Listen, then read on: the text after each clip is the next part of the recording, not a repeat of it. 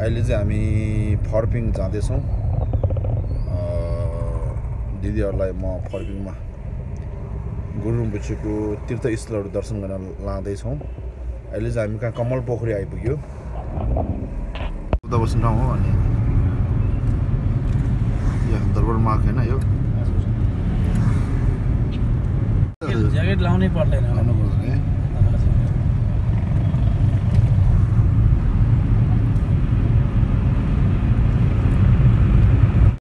ल अब हामी चाहिँ शहीद गेट पुग्यो होइन। शहीद गेट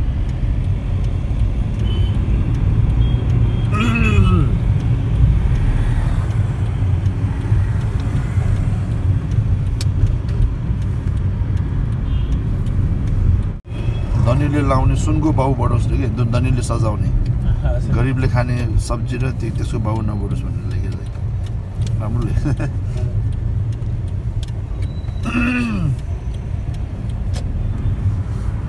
अब यो हामी कालीमाटी चौक होइन यो कालीमाटी चौक आइपुग्यो। यहाँबाट हामी देब्रेतर्फ मोड्छौँ।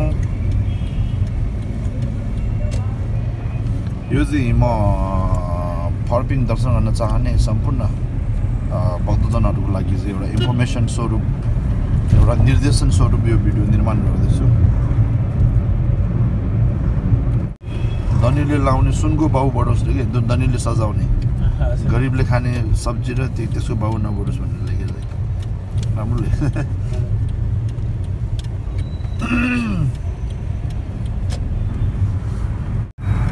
ल हामी चाहिँ अब बल्खु आइपुग्यो।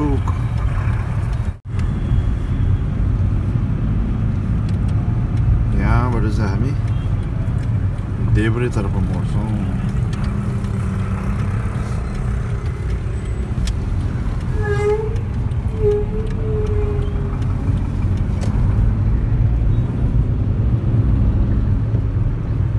यहाँ तपाईँहरूले दुईवटा बाटो देख्नुहुनेछ। यता राइटपट्टि गयो भने चाहिँ त्यो होइन किर्तिपुर तपाईँहरू फर्पिङ जानको लागि चाहिँ सिधा जानुपर्छ।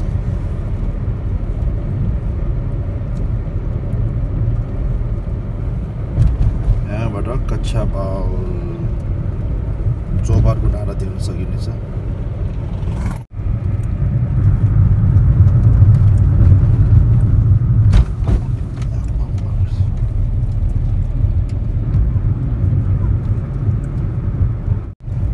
उसुली बाटो देख्न मुस्किल भइरहेको छ। उसुल आइदिएको छ।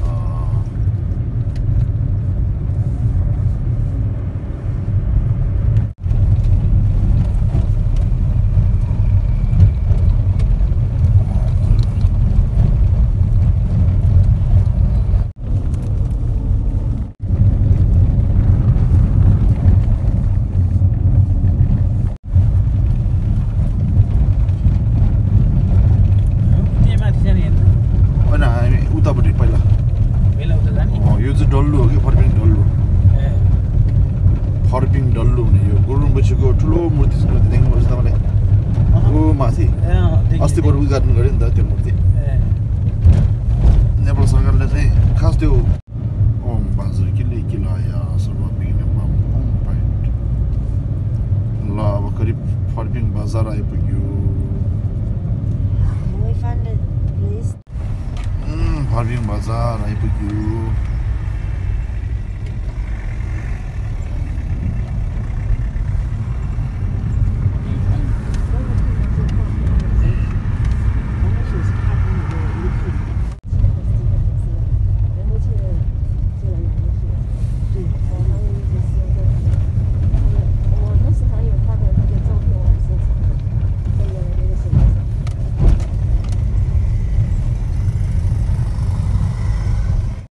Okay, let's have breakfast here.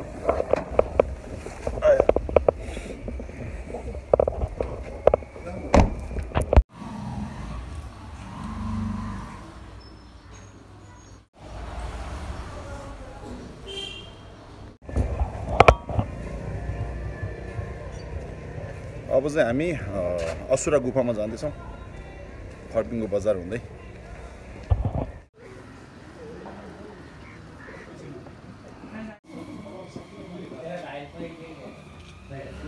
Just a woman, I'm here, and I didn't know what you're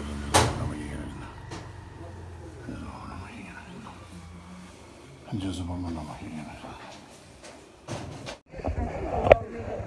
अहिले भर्खर हामीले यहाँ फर्पिङको डमराङजुन दर्शन गरे तपाईहरुले हेर्नुभयो होला ढुङ्गाको आकृतिमा चाहिँ स्वयं उत्पत्ति भएको तारा त्यो सँगै गणेशको मूर्ति पनि स्वयं उत्पत्ति भएको हो अब चाहिँ हामी माथि असुरा गुफापट्टि जाँदै छौं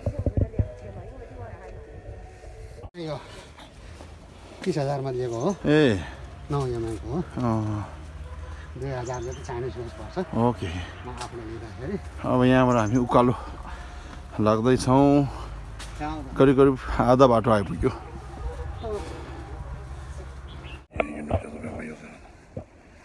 पेमा जुने सेसहरु गर्दा चिगी जसो दाले चिगी लाउँछ सबै पेमा थियो अब हामी चाहिँ करिब करिब आसुरा गुफामा आइपुगे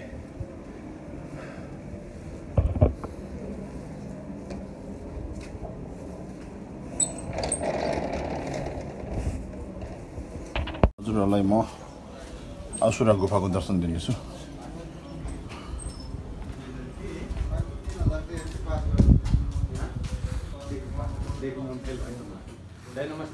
नमस्कार आराम हुनुहुन्छ एकदम कुर्दुखाण्ड मम्बको यहाँ चाहिँ गुरु पद्मा सम्भवको हातको छाप तपाईहरुले दर्शन पाउन सक्नेछ यो भित्र चाहिँ गुफा हो यो हेर्नु जग्गामा यो छ मलाई पेमा जुने जस्तो गुरु पेमा जस्तो हो यो हेर्नु Om buzzer buzzer Om buzzer buzzer Om buzzer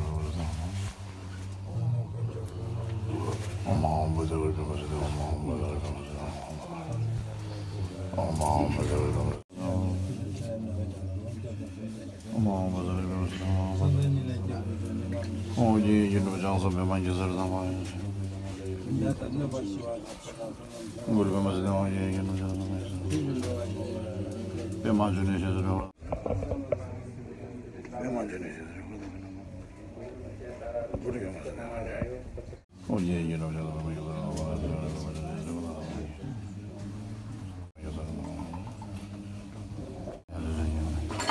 Pema Junior Shizu, the Hulukan Mambo, you just allow Ginger Love dishes and group and master, the only, you know, just Yam the Pema Junior Shizu. Oh, Namaskar, Sabizanalai.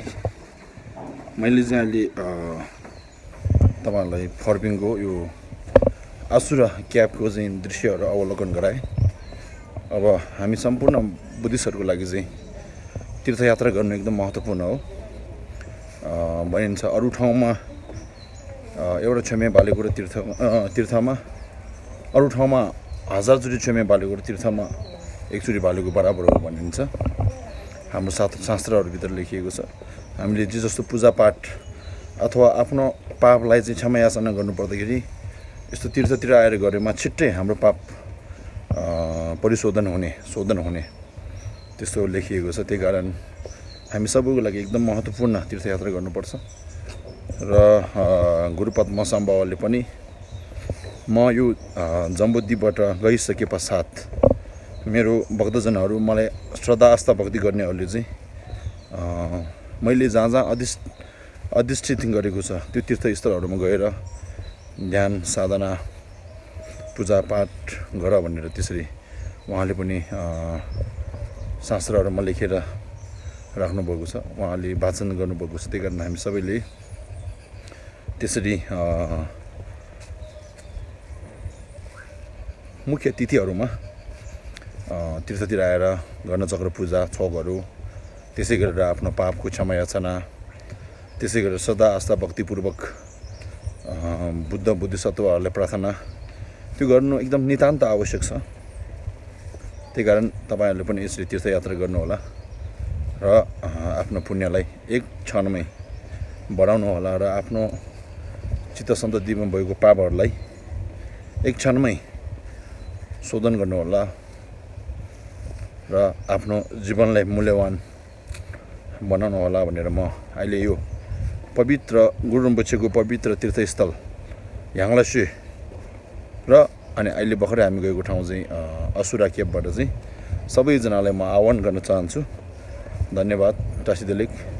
अब हामी यहाँबाट मुनि वज्रयोगिनी मन्दिर त्यसै गरेर जडल रिम्पोछेको चाहिँ कुदुङ उहाँको Holi body पवित्र सप राखेको गुम्बामा त्यस पछाडि मुनि मेरो युट्युब भिडियो लिस्टमा गएर हेर्नु होला। मैले याङलासे फर्पिङको बारेमा चाहिँ एकदम विस्तृत जानकारीमूलक डकुमेन्ट्री बनाएको छु।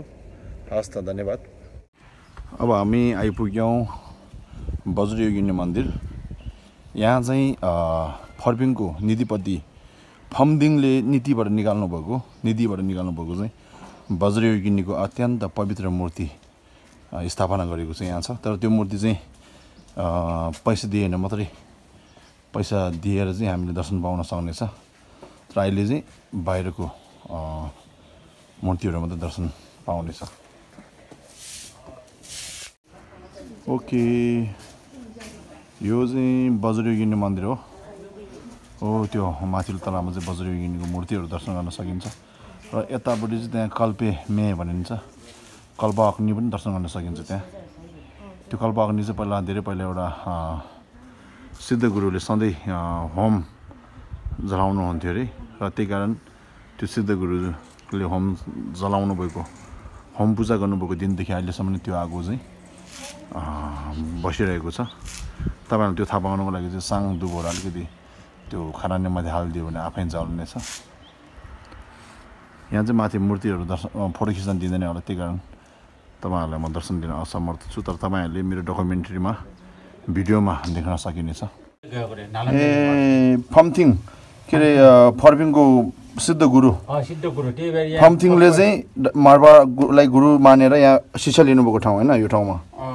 त्यसपछि उहाँ फम्थिङ चाहिँ भारत जानुभएको कि मारवा नारोपाले फेर्न चाहिँ नालन्दा युनिभर्सिटी जानुभएको है। यो भर्खर इतिहासमा थाहा भएको। अरू रिम्पोचेले भन्छ यहाँ 1000 वर्ष अगाडि आउनुभयो भन्छ, 950 होइन अहिले त 1000 वर्ष भयो भन्छ।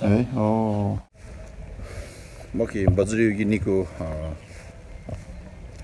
मन्दिर दर्शन गरेर फर्केँ। त्यहाँ चाहिँ भर्खरै गुरुहरूले चाहिँ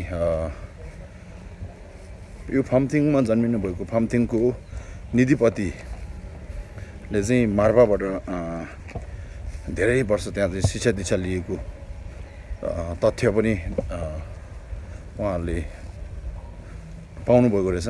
त्यही कारण त्यहाँ पनि अहिले एउटा श्रेन, एउटा अल्टर, एउटा छेसम स्थापना गरेर राखिएको रहेछ। तपाईँहरूले भर्खरै त्यसको सानो क्लिप हेर्नुभयो। Okay,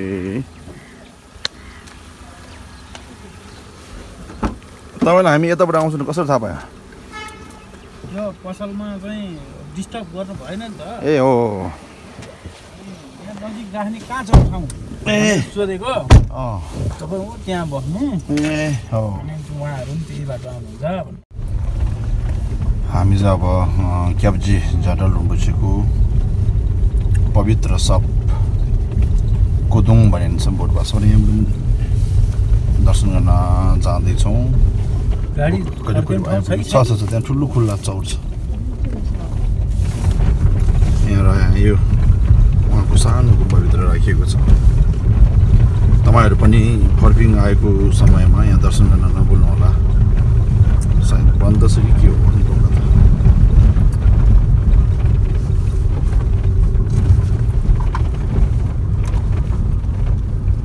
Rinpoche place याङलासे football That's my favorite. So now we're going to त्यहाँ देखेको चाहिँ जडल रिम्पोछेको गुम्बा हो। ठक्कै यसको यतापट्टि छ याङलासे चाहिँ। अब हामी याङलासे गुफा दर्शन गर्न जाँदैछौँ। यहीँ छ that place. गुरुपद्मा बाबाले चाहिँ फुर्पाको साधना गर्नुभएको ठाउँ र उहाँले विद्याद्वारा छ्यागाछ्याम्बु रिजन भन्छ नि महामुद्राको सिद्धि प्राप्त गर्नुभएको ठाउँ स्थान। हिन्दूहरूले चाहिँ यसलाई शेष नारायण गुफा भनिन्छ। राज्यको भारले उसलाई मैले बिर्सिरहेको थिएँ। अब तिमीहरू सबैले जान गई डाकेर ल्याऊ भनी कुटाम अलङ्कार हो। यही गुफाभित्र गुरु रिम्पोछेले तपस्या गर्नुभयो र महामुद्रा सिद्धि प्राप्त गर्नुभयो।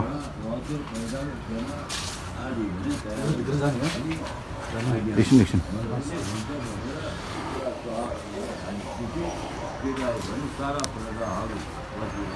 यहाँ चाहिँ गुरुपद्मा सम्भवले तपस्या गर्नु हुँदाखेरि नागहरूले बाधा पुर्याउन आउँदाखेरि चाहिँ उहाँले त्यो नागलाई यहाँ वज्र किल्ला हिर्काएर दमन गर्नुभएको छ र त्यो नागको टाउको फुटेको जस्तो देखिन्छ तपाईँहरूले। र पछि त्यो नाग चाहिँ ढुङ्गाको आकृतिमा परिणत भएको भनेर शास्त्रहरूमा लेखिएको छ। त्यहाँ तपाईँहरूले किल्लाको एउटा शेष पनि देखिन्छ।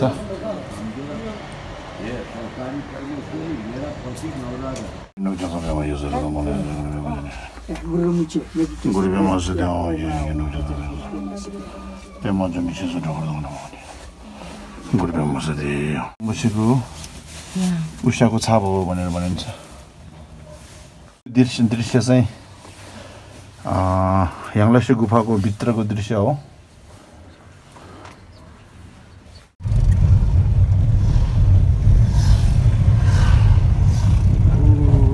त्यहाँ गुरु रिम्पोछेको मूर्ति देखिन्छ त्यहाँ जानु।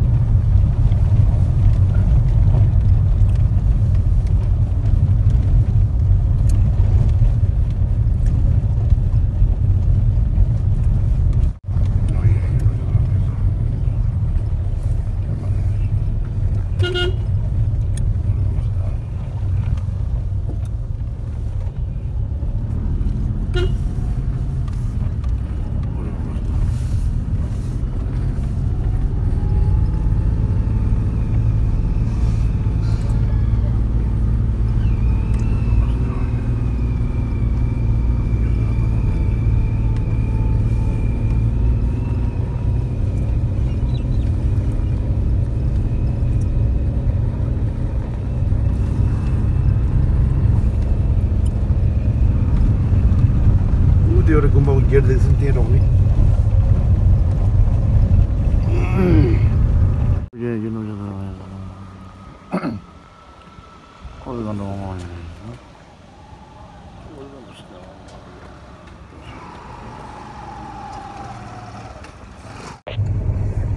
यहाँ हामीले गुरु रिम्पोछेको मूर्ति दर्शन गर्न बाहिरबाट मात्रै पायौँ, भित्र जान पाएन।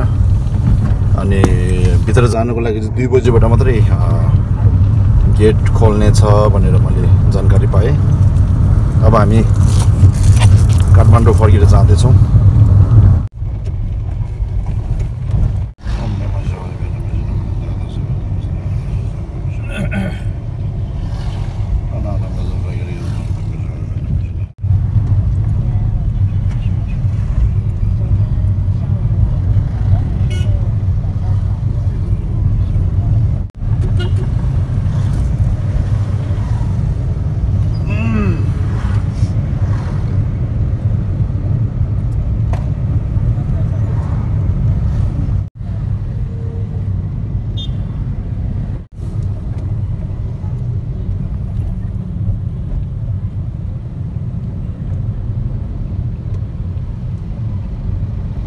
就是大家在家里也可以自己制作用。